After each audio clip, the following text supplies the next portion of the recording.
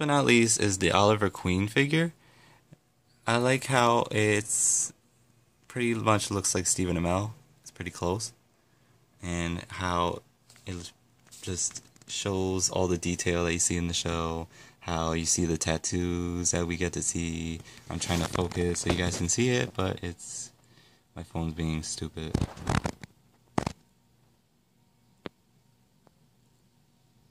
Trying to show... there we go.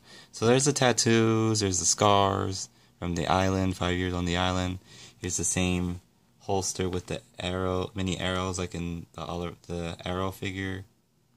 So, and then here we have the rest. And here he is holding his, I think it's the training bow. I think it is. And then turn it to the back. And then here we have the same thing from that one.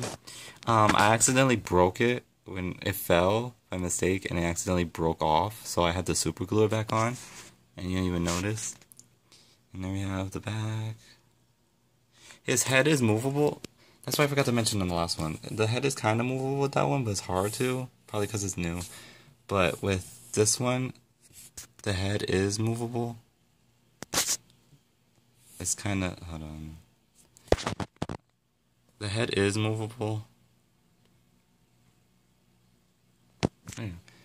And it's very easy. It's more easy to move than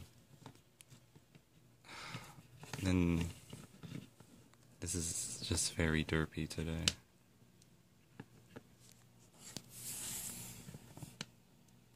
So yeah, his head is movable. And now his feet don't want to stay. Hold up, people. Hold on, YouTube.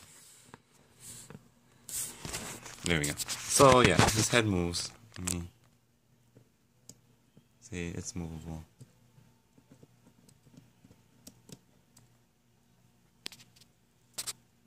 There we go. So there you go. There's all three. So there they are.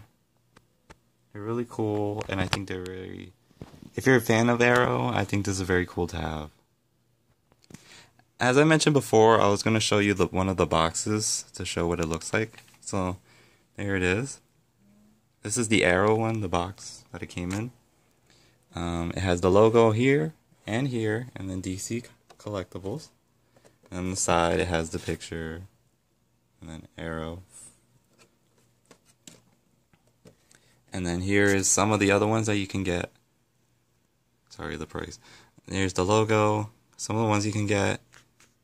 And then here, CW. See, here's the other side. And so, there it is. So, thank you guys for watching. And I'll see you guys next time.